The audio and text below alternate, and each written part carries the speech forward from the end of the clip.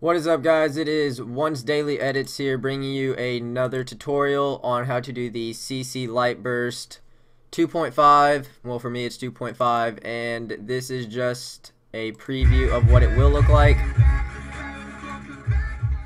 And it's right about here. So that little light burst that you saw, I'm going to be doing a tutorial on that today.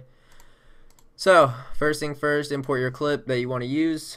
I'm going to use one from my, it just crashed like 2 seconds ago and I was almost done with the tutorial, so not too happy about that. But I'm using a clip from my good friend Coz, or Cozy, whatever you want to call him.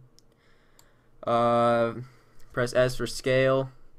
This is just to get rid of the black bars. If you've been following along with the tutorials, then you will understand why I did that. But if not, then you should definitely go back to the very first tutorial and start watching if you are new to editing. And then Alt bracket for right there, and then press B. And you'll see why I press B in a second. And then go Alt close bracket. Oops, messed that up. Press Control Alt close bracket. And if you hear me say Alt, that might be wrong because I'm using a Windows computer or a Windows or a PC keyboard on a Mac, so I'm still pretty sure it is Alt on Windows, not for sure though, but I use Alt. So, and then press N, click on the little work area, I guess you would say, and then click trim to work area, and then now go to right where he shoots. So as you can see, it's right about here. So go one frame before it, and then right here you can type in CC light, and then just drag on CC light burst. And since it is one frame before, change the ray length to 0, keyframe it. Make sure you keyframe it because I also forgot to do that earlier. And then go one frame after and change it around 65, or if you want it more or less, then change it to however you like. And then go a couple, maybe like 1.5 seconds afterwards, and change it back down to 0. And then I'm just gonna add a looks to it, color correction, so this doesn't look as ugly. I'll just use the one I used for episode 3. And then now let's just go and render this out. I'm skipping every 3 frames when I render because it renders obviously in a third of the time it would, since it's skipping every 3.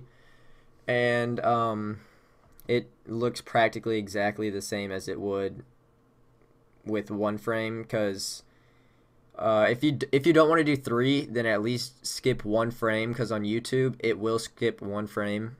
So it's kind of pointless to not skip a frame, because whenever you do skip a frame, then that's exactly what it will look like on YouTube. And as you can see right there, it has that nice effect, and especially if you have a song on there, and right whenever the bass hits, whenever he shoots, if you align it up correctly, then that will be a very nice effect. And don't overuse it though. Like, don't use it 4 times in an episode, not even 3, maybe 2, one at the beginning, one at the end, because if you do this every time, then it will get pretty old and people will get annoyed in watching it. So I'm not no pro in editing though, so it's whatever you want to do. I just started a couple months ago, and everything I have learned from Baker Tuts. So I give all the credit for the tutorials I do to Baker Tuts. So if you're like, oh, you saw that on Baker Tuts, use the exact same setting, fuck you, because I just told you I got it from Baker Tuts. So you should definitely go sub to him. He is a champ at editing, probably the best person I've ever seen. I'll put a link in the description to his channel, and that is about it. If you guys have any more requests for me to do, or any suggestions for me to do while I'm doing the tutorial, then just go ahead and tell me. I won't get all pissed off and butthurt about it, because I'll just take it as criticism, I guess you'd say. Well, that is what you'd say. So yeah, thank you for watching, and if you are not subscribed, please subscribe and thumbs up the video. Thank you.